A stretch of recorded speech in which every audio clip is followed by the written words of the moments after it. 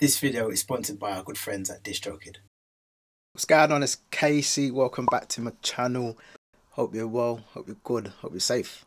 I made a video about a year and a half ago talking about how you can make more money as a producer. I briefly touched on using Spotify to make extra money, but I didn't really go into detail on how to get your music onto Spotify. So in this video, that's what we're going to talk about. But first, before we do that, let me shout out my 2 new subscribers. So shout out Quasi RJ and Sophie Saunders. Thank you both for subscribing. It means a lot. You hitting that subscribe button. Hopefully you hit the notification bell so you'd know today that you got your shout out. Otherwise you're going to miss future videos. So yeah, it's important to hit that notification bell. My favourite comment for this week's coming from Serious Black Beats. Bro, don't worry about it, mate. Like I said in my reply, bro, it's better late than never. You're here now, part of the community. I hope you continue to get value from the videos that I put out. Alright, now we've got all that out of the way. Let's dive into the video.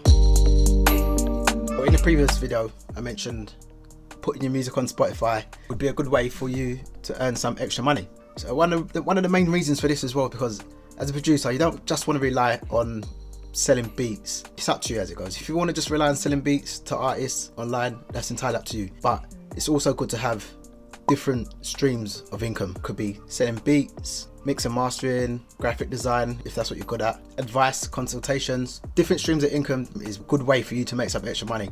One of them, as I mentioned already, being putting your music on Spotify. Probably thinking, yeah, you need like millions of streams before you can make a decent amount of money.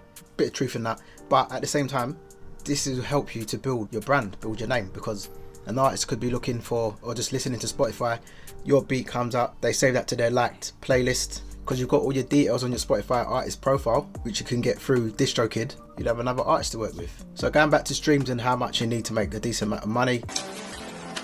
Lost 150,000, yeah.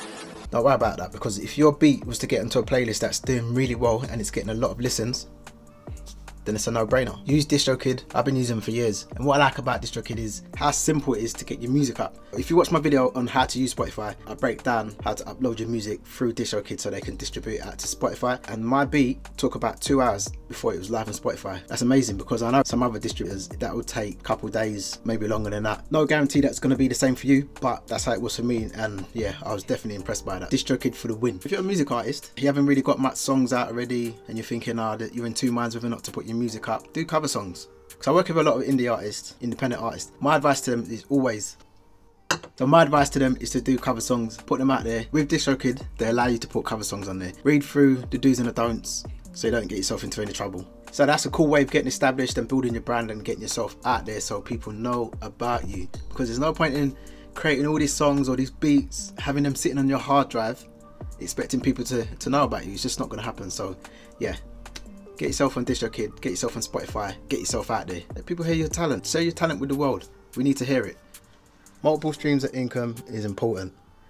Even if you don't want to make no money off of Spotify, at least use these platforms, take advantage of these platforms, get yourself out there, get some listeners, build your brand, get people to understand what you do, what you're about, and share your talent. If you've got any questions, drop a comment below or hit me up on Insta, DM me on Insta. Hope you've got something from this video. If you did, hit that like button. If you like this sort of videos and we'll see more, hit the subscribe button. Hit the notification bell as well so you get notified anytime I put up a new video. As per usual, I appreciate your time.